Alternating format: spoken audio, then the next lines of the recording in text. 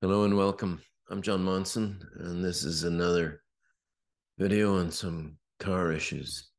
Those of you who have seen any of my videos on the channel will be aware that not that long ago, the Grey Goose here, the 1962 fixed-head coupe that I drove across from San Francisco to Orlando with my son in 2022 after a full restoration, got rear-ended while I was sitting in traffic, stationary, by a hit-and-run driver who immediately drove away, never to be seen again.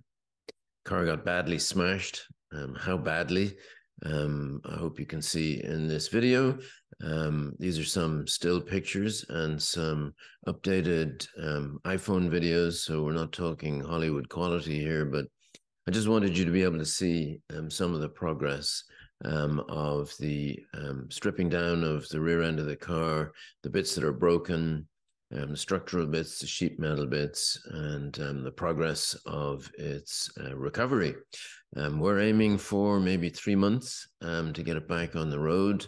The work's being done by David Ferguson and the team of Images Autobody in Campbell, California. He built the car for me, having found it in a shed in California. So enjoy or not so much the pictures and the videos. Like and subscribe, and most importantly, send me some comments as to what do you think of the damage and the repair as it's going along. Fingers crossed. Thanks for watching. So let's start by looking at the car with a brief video I took on the day. The side, as you can see here, is buckled. It was a square-on hit. I was sitting stationary at the traffic, slammed into the back. The guy was doing about 20 miles an hour in a Nissan SUV.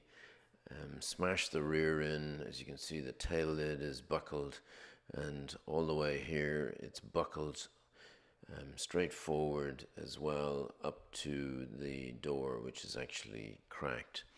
Everything in front of that is apparently okay. And when I was able to drive the car home, there was a distinct smell of fuel, which made me wonder about the fuel tank as I was driving along. So, step one. And these are some still images of the car on the day.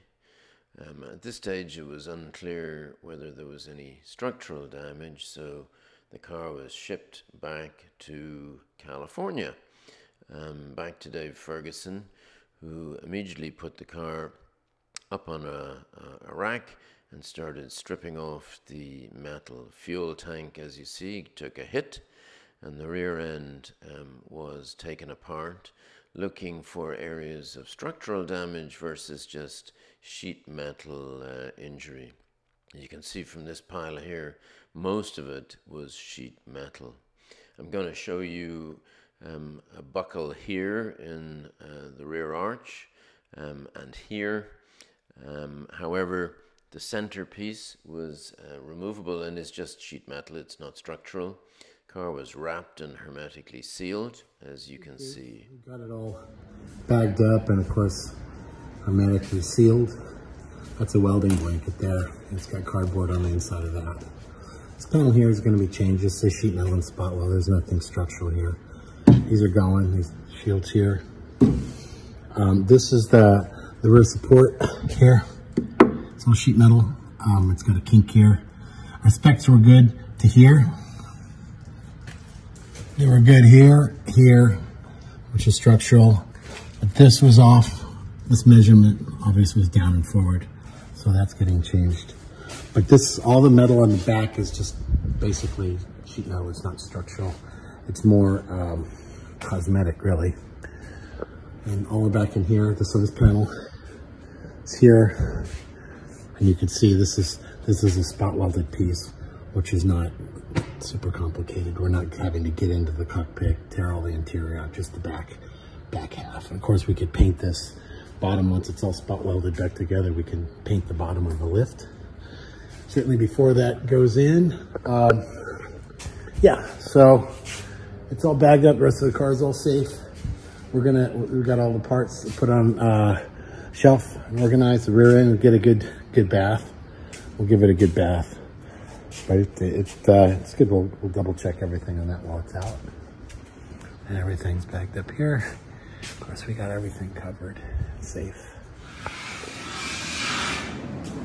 We got another hat. It's getting replaced. Things waffle pretty good. We're removing the brace here right now. This is the haunch. This is all spot welded on, as you can see here and through here.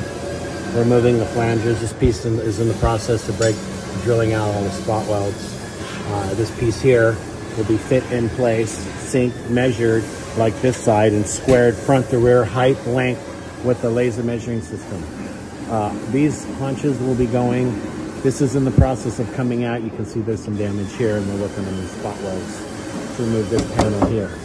So being careful with it. We've got the car double wrapped in plastic. We've got welding blankets everywhere, so as to protect the car really well, so we're not making more work. And here is the latest video, which just confirms some of the work that's already been done. The support column here has been reinserted and now has to be measured up. We're waiting for sheet metal to replace this cross section here, as you can see. This again is just cosmetic sheet metal, but easily replaceable. None of it is structural. As you know from the very beginning, the door has to come off. Both doors have to come off, as does the bonnet, to get realigned and fixed. And in fact, the rear boot lid is being replaced. It's so badly buckled. So watch this space and see how we get on.